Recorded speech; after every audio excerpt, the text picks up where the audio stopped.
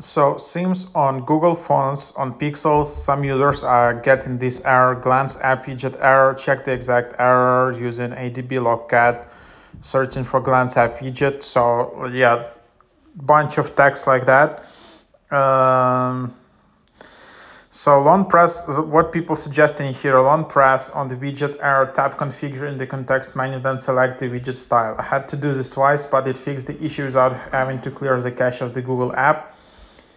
So some other people write this, delete the widget, clear cache of Google app, add a new instance of the at a glance widget.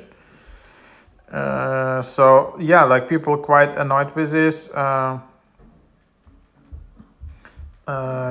Some people suggesting to create a larger weather widget. I take the square one on the side screen of the home screen, resize it to max dimensions and tap it so that the froggy weather opens.